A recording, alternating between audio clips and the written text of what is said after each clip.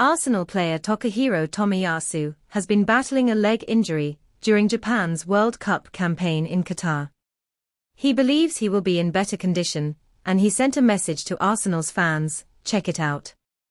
If you are a fan of the Arsenal team and want to know the latest news, subscribe to the channel, activate the notification bell. Continuing. Tomiyasu appears in the games against Germany and Spain on the Japan bench. He picked up the leg problem after the hangover of the last few games with Arsenal, but he believes he is better now, and he will be in shape to face Croatia.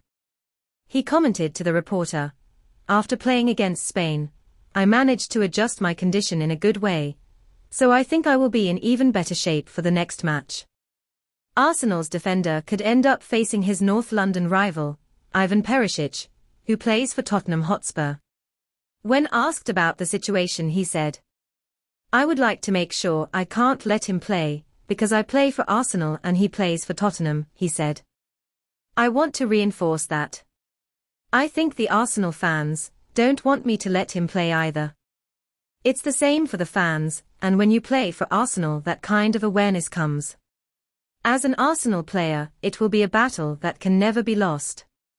Japan, who beat giants such as Germany and Spain in the group stage, can still face the favorites: Brazil, Argentina, France, Portugal and England. And then fan, did you like the Arsenal players' motivation for the next match or not? Leave your comment, it is very important for North London. To continue receiving the latest news from Gunners, subscribe to the channel.